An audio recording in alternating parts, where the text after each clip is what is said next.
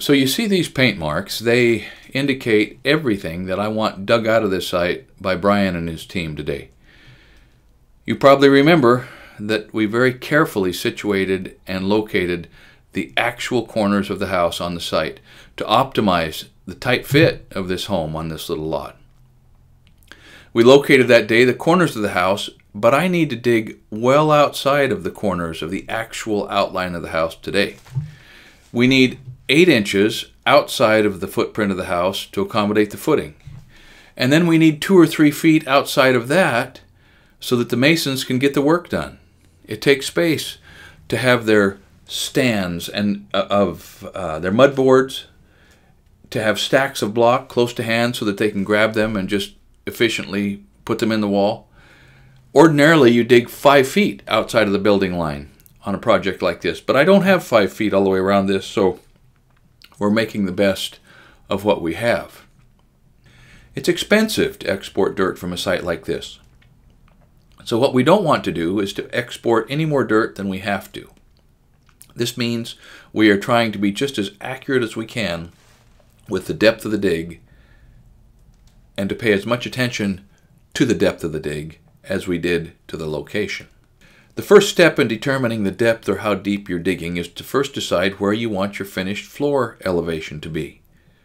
Now, the engineer designed this foundation, but he did not specify how far out of the ground the finished floor should be. He didn't tell us how far above sea level the floor is. He told us how tall the foundation walls need to be. So I made the determination of where the finished floor elevation should be and subtracted the height of the walls and the footing and the gravel from that elevation. The top of these ledgers that you see bolted to this wall is the finished floor elevation, and the depth of the dig is calculated from that.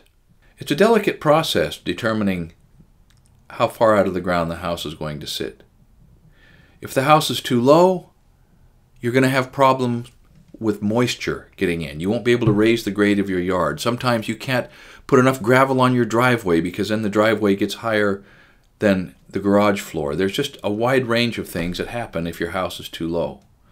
If your house is too high, we'll have to bring in too much material on the backfill. But if you have to pick too high or too low, always pick too high. Generally, higher is better.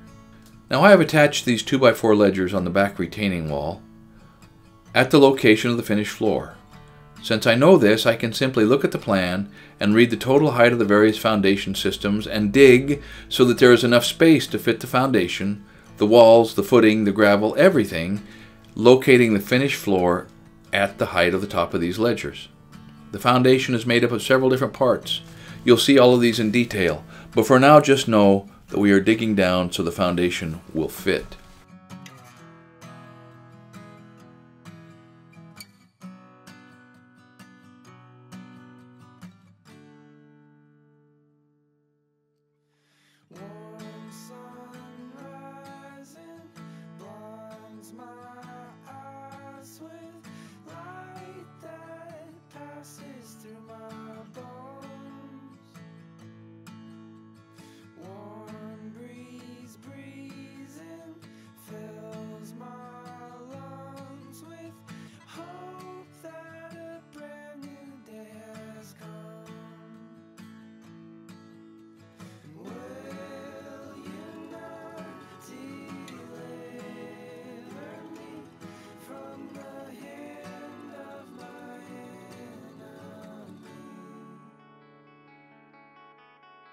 This is a net export job, which means we will end up exporting about 17 loads or 170 cubic yards of dirt permanently from the site.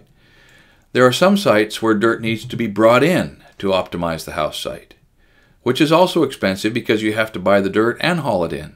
We are in the enviable position of having to do both on this house. We're going to export some of the fill that's here and bring in some structural material to use in the right places as we move the foundation forward. The perfect situation is to balance the grade, where the material that you dig out or cut is dumped or filled on site in areas that need to increase in elevation. We don't have room to do that. That's not the way it's working out. But that's all right, because it's not a long haul to get rid of the dirt, and besides that, it just has to happen.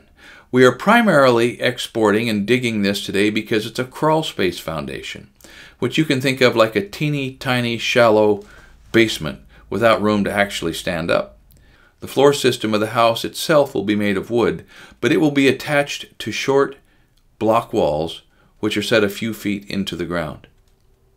Generally speaking, it is the job of the excavation contractor to operate the equipment safely, to follow paint lines, to read offsets, to use a laser, and to follow the plans. Your excavation contractor is not an engineer. Even though they have experience with these things, the foundation of your house as it is important, and it's worth paying an engineer for the specific details of the design that will make the difference between success and failure over time. This fellow is the engineer on this foundation. Dave Thomas, not the guy that owns Wendy's hamburger joints. He's here to have a look at what we're doing, to get a test on the soils and compaction, and make sure things are in order and are complying with the assumptions he made about the site when he made his calculations. When our foundation is done and in place, I'll describe exactly and show exactly how the system works and a few of the very interesting points that Dave brought to my attention. It's just going to be easier to understand once the concrete and block are all built and in place.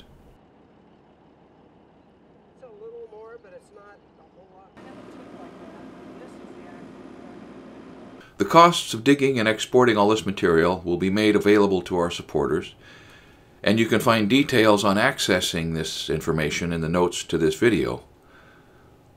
Although this dig took about 3 days, pretty much throughout the whole time I was continually watching and measuring and checking and verifying and replacing paint marks on the ground to assist the operators. This keeps the machines at maximum productivity, which helps keep costs down, especially on a time and materials job like this. Now, if you're wondering what's going on with his water, don't worry. We're going to be talking about that and working on taking care of this very soon. It's not something you can ignore on a project like this. I've attached these 2x4 ledgers on the back retaining wall at the location where I want the finished floor to be. Since I know this, I can simply look at the plan, read the total height of the various foundation components, and dig so that there is enough space to fit the foundation into the hole so that the finished floor reaches a proper level. The foundation is made up of several different components, and you'll see all of those in detail, but for now just know that we are digging down so the foundation will fit. One of the benefits of a crawl space foundation on a site like this is that all the dirt we are exporting is 1, soft, so the dig is easy, and 2, the dirt's pretty heavy. So removing it from the site reduces the weight on the site, therefore the weight on the retaining wall system, therefore the tendency for the lot to settle. This greatly increases the confidence I have in the overall quality of this house pad in terms of stability. It was a great piece of input from my engineer. Just an example of how thoroughly Dave Thomas understands the complexities and the nuances of structural engineering.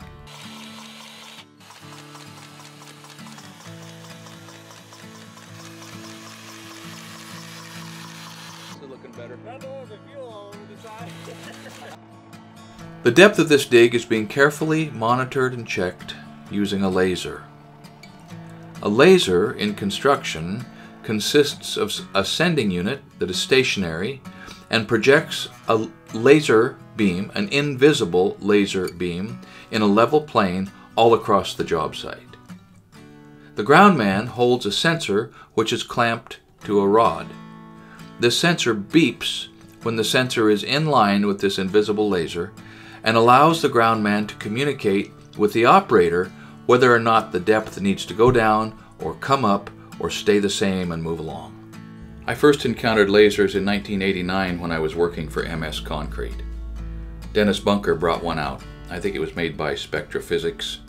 I don't even know if they're still in business. But I remember it was expensive. When he told us how much it cost, it was stunning.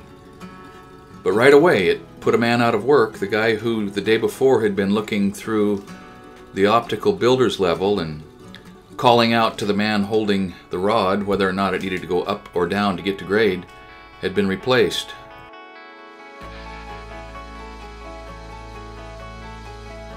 Once we reach our targeted depth and things are smoothed up and cleaned up, we start with the first portion of our foundation, which is gravel, 3/4 minus. It forms a very uniform, flat, compactable, even base. It enables the concrete to cure at a uniform rate. That is, the moisture goes out of the bottom of the footings all at the same rate. And it makes a nice, smooth, or at least regular and friendly surface to crawl on. When we're building and putting the plumbing in under the crawl space, when it's being insulated and the wiring's happening in the crawl space, as well as when the owner ends up living here and has to get under his house to do maintenance or additions or upgrades, at least he will know that he's crawling on a uniform and smooth gravel base. Now, just putting the gravel down is not enough. It is critically important that it be compacted. And we're using a lot of time and a lot of effort compacting the subgrade here today. Using a machine to compact is known as mechanical compaction. It's the only way to go. You can't rely on water or gravity or even just a truck rolling back and forth or tractor tires to compact the soil well enough under your foundation to make sure that you're not going to have any problems with settlement.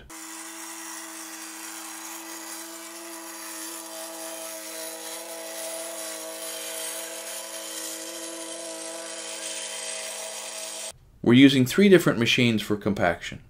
A vibratory roller covers lots of ground, packs it really tight, but is a little hard to maneuver. A vibraplate will pack into corners and down the edges, and it will compact, maybe up to 4 inches of structural fill to a pretty good density, but it doesn't hit it really hard if you're over about 4 inches deep. A jumping jack will compact a 6 to 8 inch lift, in my opinion, and you can also get it into very tight corners and inside of footings and places that you can't get the other machines. But it will beat you to death, and it doesn't leave as smooth a finish, so we're using all 3 of these machines at various times and in various places to make this pad really hard.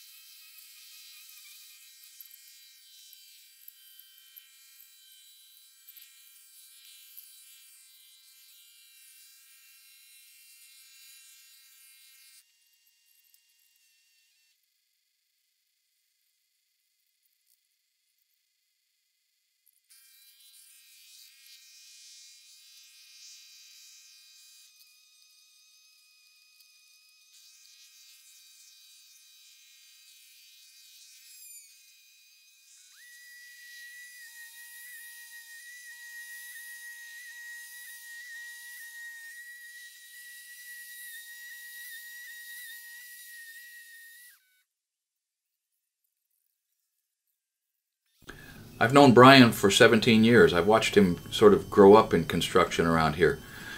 I was also very relieved when my excavator, Denny Potter, who I'd used for a long time, sold his business, and then I found out, well, he sold it to Brian. That's a good thing, because Brian had been doing commercial concrete work for around here for years for Bruce Caldwell, and had been operating his equipment and setting his forms and coordinating his jobs, and I knew right away that Brian Reynolds, as the owner of an excavation company in Roseburg, Oregon, would just be a real asset and a continuation of an excellent tradition that Denny had started that I could rely on while I was contracting, and I was not disappointed in that.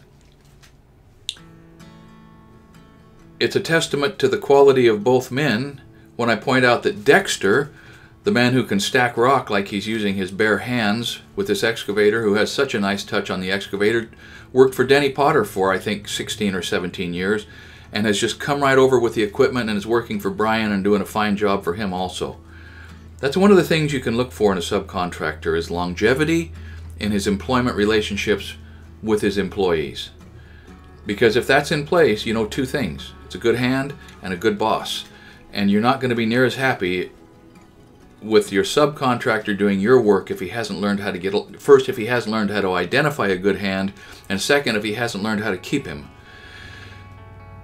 So long-term relationships between the employed and the employer is one pretty clear indication of somebody that you're going to be able to use as a subcontractor. Brian and his guys are tops.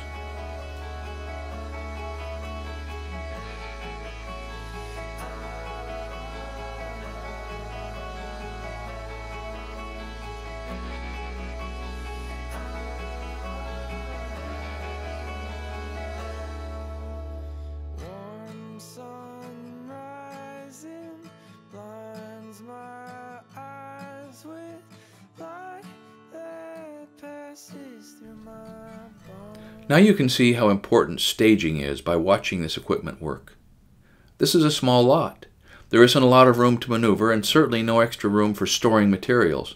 I am very fortunate to have vacant lots on both sides and kind neighbors who are letting me store some extra dirt, park some equipment, and mobilize or move around on their ground so that I can get the work done on my ground.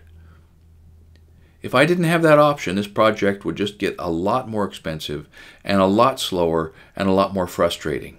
It's something to keep in mind when deciding on a lot and trying to forecast what your costs are going to be. It is slower and more expensive to work in tight spaces.